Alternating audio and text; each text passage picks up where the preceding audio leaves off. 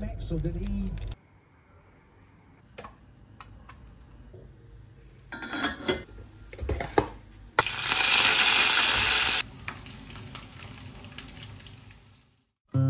Hi everyone, welcome back to another video.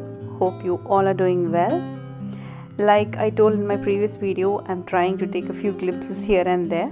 My parents have come to Muscat, you will know if you have watched my previous video. And in that video, I had spoken about mom preparing a few medicines for me.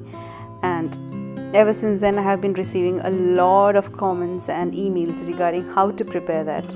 Was not sure if anyone would need it, and that's why I didn't show it in detail in that video.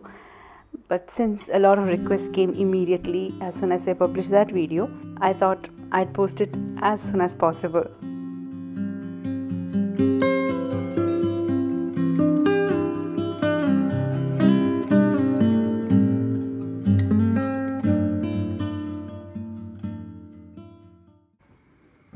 My husband was having throat pain, and I think it was because of the rain and the fluctuation in the weather here. His ginger coffee was getting ready, which I guess I have done a video long back where I showed a lot of remedies for the winter season. In fact, I shall share the link in the description box.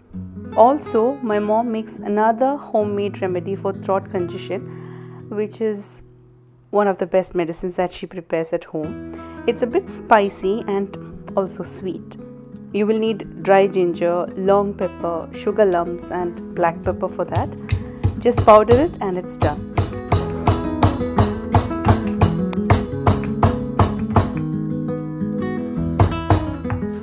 Again, this I have shared in that same old video. Do have a look. I have shown it clearly on the measurements too, in case you want to prepare it for yourself or your family. It might not be a very pleasant taste for kids as it's spicy, and I did share a few tips for kids in that video.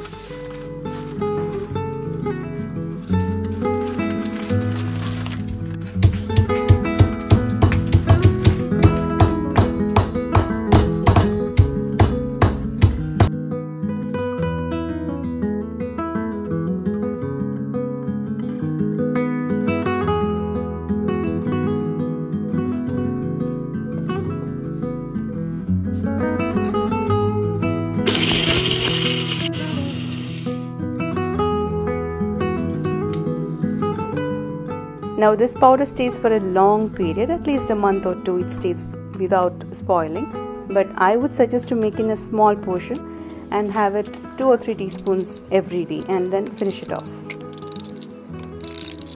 When mom was preparing this powder, the thought of preparing that bloating medicine came into my mind, and that's how I included it in this video.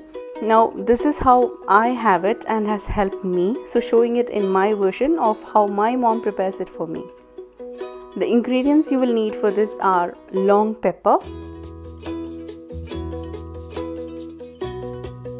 that's dry ginger,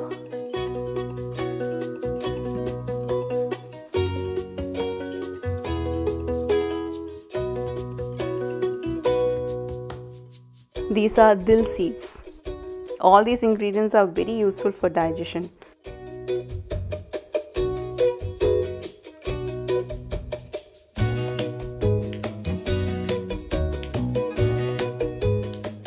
These are ajwain or carom seeds.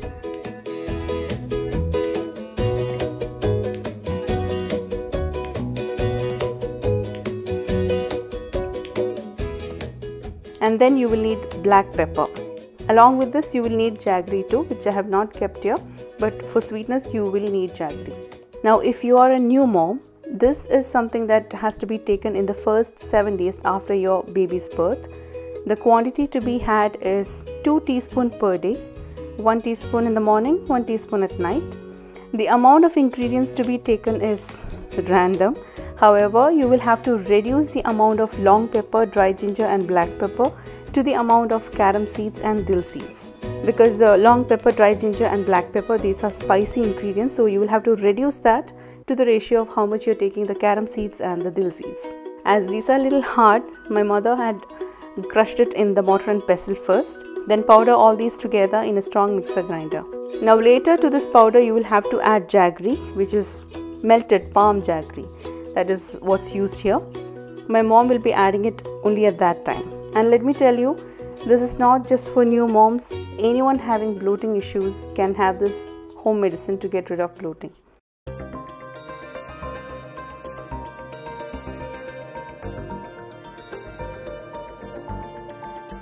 Later that night, we went out to have dinner.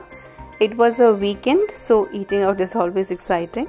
Arman had a birthday party, so he didn't want anything to eat.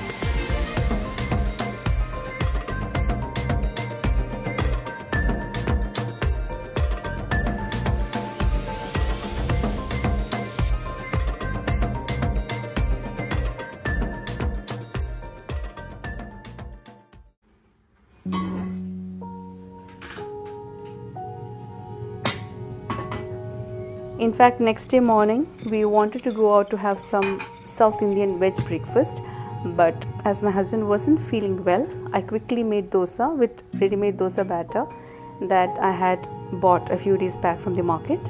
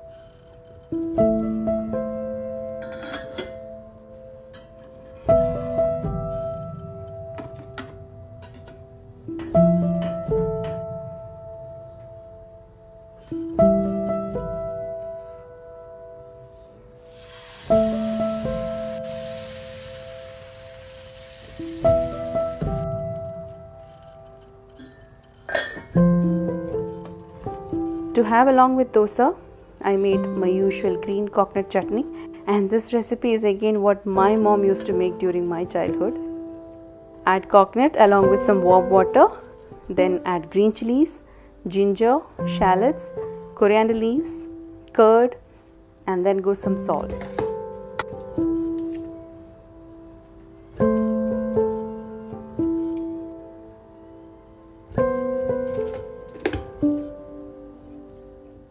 Blend well and keep aside.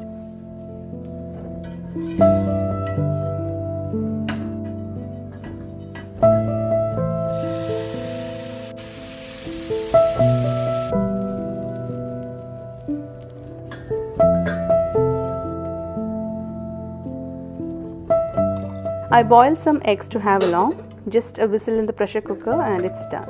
I added some salt and vinegar to the water.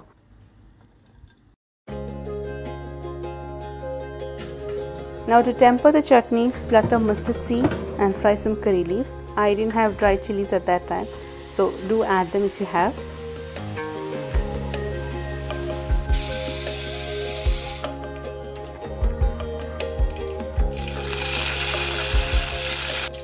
Then turn off the flame and add the coconut mix. Cover to lock the flavors.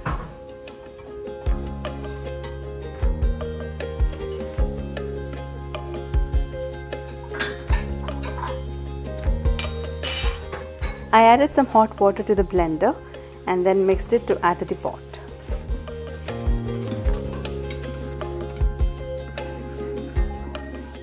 The chutney is done. Now my mother-in-law's tip to remove shells easily. Remove the hot water from the cooker once the egg is done. Add some normal temperature water and shake it. The shells will get loosened and you can easily remove it.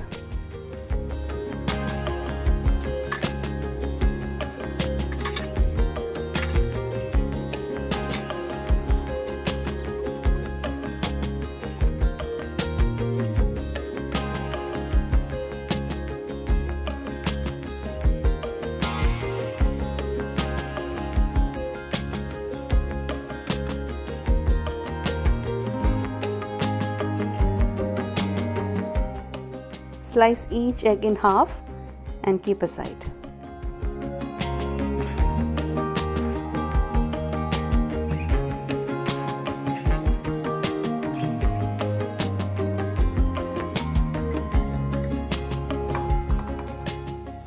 Melt some butter.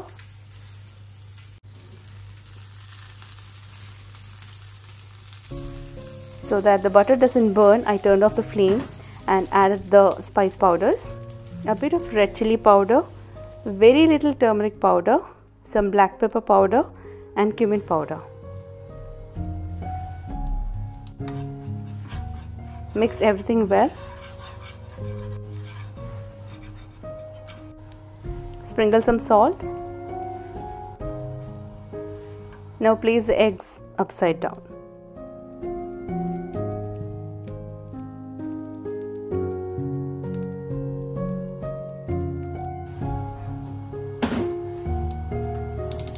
Turn on the flame to low medium.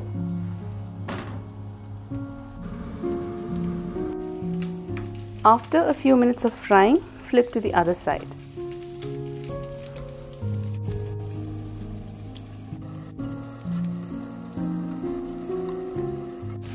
Give a toss and that's done.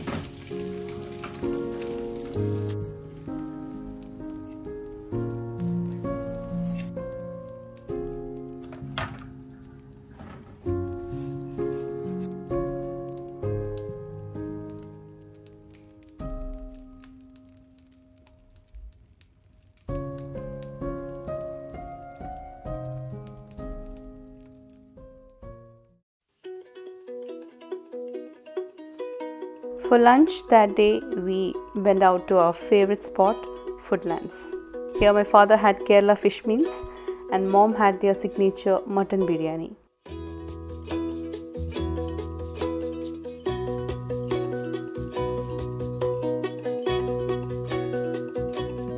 Then we went to Lulu for some shopping. I felt parents might be missing all these as they had been in the Middle East for a very long time. They are coming back to the Gulf after 4 or 5 years, I guess.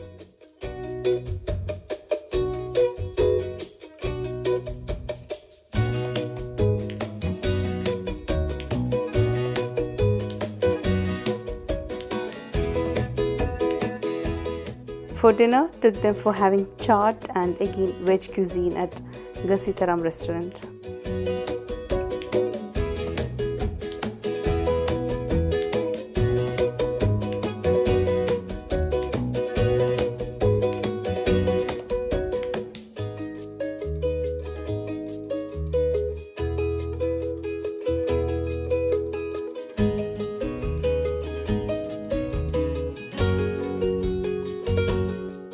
So that's all for today's video and I hope you enjoyed watching it. See you all soon. Until then, take care. Bye-bye.